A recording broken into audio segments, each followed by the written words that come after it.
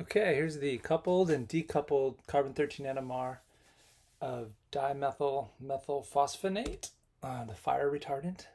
Here's the structure of it. It's got a methyl here that's got 3 equivalent hydrogens, and it's got 2 methyls on the oxygens that are equivalent, and they have 3 hydrogens each as well. So first, let's look at the proton and p32 decoupled spectrum. So the carbons cannot be coupled by the hydrogen H1 isotope or the phosphorus p31 isotope, and we get one signal here down at about 56 parts per million, and another one over here about 10 parts per million.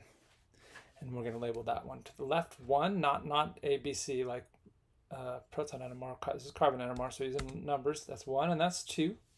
And I already color coded it. You can see the 2 methyls on the oxygens. They're the carbons that are shown at more downfield, and then the purple one I labeled is the methyl that's more upfield at about 10 parts per million. All right, now let's look at the spectrum if we only do proton decoupling. We allow the phosphorus, this phosphorus right here, 31, we allow it to couple. Let's see what it looks like. Boom, look at that. We no longer have a singlet, we have a doublet. It's a real tight doublet. It's got very small coupling constant. And that means that these 2 carbons right here, they can couple through the oxygen, it looks like, to the phosphorus, but it's weak. And the phosphorus has 2 spin states, and so it's got an alpha and beta spin state.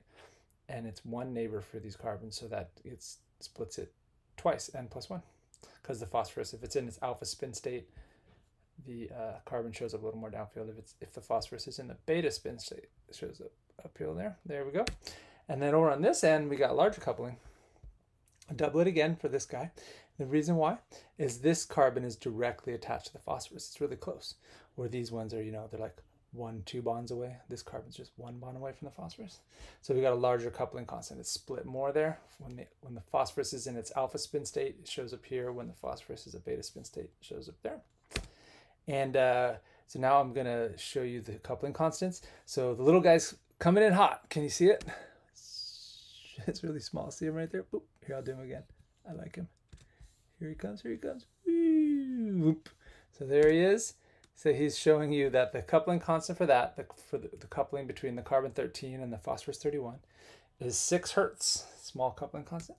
And then this one over here, it's larger coupling constant. It's a carbon to phosphorus coupling for that one is 142 hertz because this carbon is directly attached. So in carbon NMR, you can get large coupling constants like that. All right, now let's look at the only the phosphorus is decoupled, the p31. The hydrogen is still allowed to couple the carbons. So let's see what that looks like. Boom, look at that. Oh, instead of both decoupled, you get a singlet. Only the hydrogen decoupled, you get a doublet. Now, if you just decouple the phosphorus, you get a quartet. Now, does that quartet make sense? So let's see. This carbon right here has 3 hydrogens on it. So that's like 3 neighbors, n+1, 4. There it is, quartet. It makes sense. So let's see what happens with this one. Same thing. The methyl here has 3 hydrogens, 3 neighbors, n+1. Got split into a quartet. Their coupling constants are pretty close, but they're a little different. So this particular one is 148 hertz. So it's 148 hertz distance there. This is 148 as well, and that's 148 as well. And then on this end, we have 128 hertz, a little smaller, but similar. They're both carbon to hydrogen coupling when the hydrogen is attached to the carbon. So you got 128 hertz across there, 128 hertz across here, 128 hertz across there. All right, now finally the complicated one. We're going to not decouple anything. So the protons, the H1s, and the phosphorus, the P31, they're both going to be able to couple. So here we go. Whoa, look at that one. This one came out cool. So you can see this carbon here has hydrogens directly attached to it, 3 of them. It gets split into a quartet. And then it gets long-range coupling from the phosphorus, which just splits each of those into little doublets. So it's like the quartet here has been doublified. And you can also call this a quartet of doublets. And then over here, this one got pretty complicated because the coupling constants between like 142 and 128 are pretty close. Here, there's a big difference, 148, 6, it's easy to see. But here, let's explain this one. Let's break it down. So, I'll explain this one first. So like this particular one here got doublified. So it got split into a doublet like that, right? Easy. Over here, this particular one, you can think of it, it was split 128, but now it's going to be split 128 by the hydrogens. Now it's going to be split again, but this time it's going to be split 142 by the phosphorus. So it's going to be split like that far apart, this one little guy. So it's across here, it's 148. Now this one, it's split. It was already split 128. It's going to do 142 again. So it's going to go here and then over to the right one. I know that's complicated. If you didn't predict that one over that one, it's okay. We're going to learn how to do things called coupling trees. Some of you have seen it in office hours, but I'll show everybody later. And you'll get a better feel for this, but crazy, huh?